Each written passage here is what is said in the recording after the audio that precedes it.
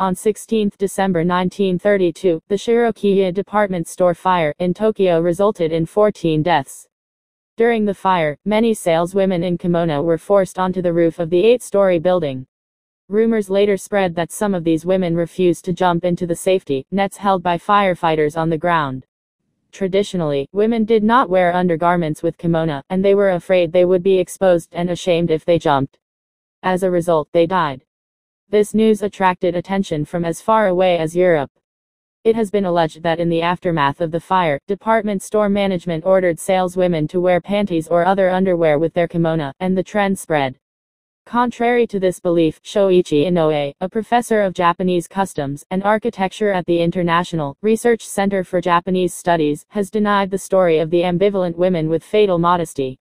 According to Inoue, most people were saved by firemen, and the story of women who preferred to die with their modesty intact was fabricated for Westerners. The story has been prevalent in many reference books, even some published by the firefighting agency. Moreover, it is generally believed in Japan that the Shirokiya department store fire was a catalyst for the change in fashion customs, specifically the trend toward wearing Western-style panties, though there is no evidence to substantiate the belief.